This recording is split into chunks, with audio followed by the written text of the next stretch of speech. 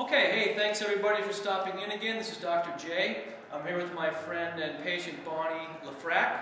Bonnie is a long accomplished athlete in many disciplines, professional bodybuilder in the WNBF after having won the Northeast Classic in 2006.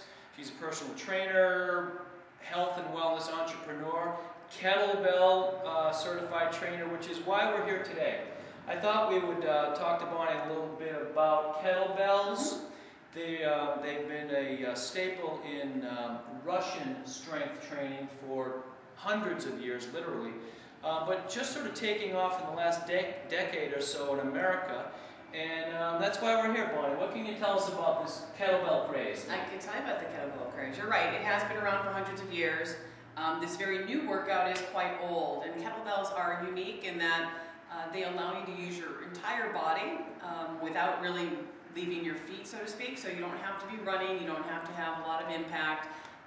It is really appropriate for all levels, and it is truly a total body workout that really does help build strength through your hips, through your core, through your legs, and it is a lot of fun. I think a lot of people get really sort of bored or burnt out with their traditional workouts. So this is something new that you can try that is guaranteed in just 2 or 3 sessions a week to provide that total body workout, the cardio, the flexibility, the strength training. Very dynamic strength in all kinds of positions. Functional strength.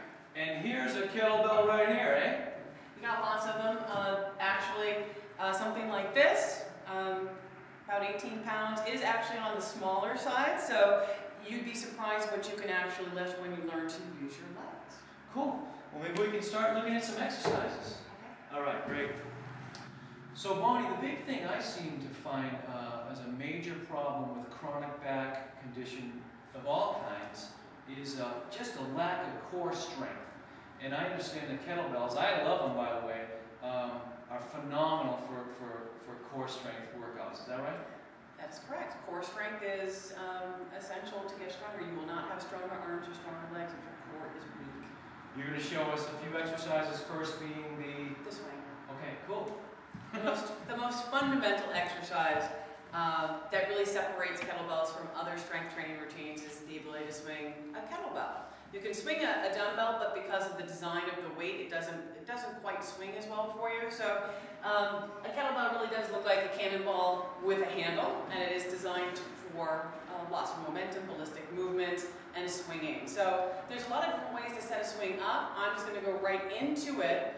Make sure your bell, if you're trying this at home or your backyard, make sure you have a bell that's heavy enough. For a two-handed swing, this 12K bell is probably on the light side for me, but don't go any lighter than this. So really having 2 hands on the bell, shoulder blades pulled back. There are a lot of different ways to initiate the swing. I'm going to do it in a very simple way, which is starting with my hips flexed, and then hips extend at the top. My shins stay vertical, so in other words, I want to make sure that my knees don't fly out to the side. I want to have all of the movement come from my hips. That means I have to load my hamstrings, use my glutes, exhale at the top. Tighten your quads at the top to let your kneecaps pull up. So really this becomes sort of a total body workout, and as you progress, you can even take this to single hand or hand to hand. So there's a lot of different variations with the swing, and it gets your heart rate up pretty high.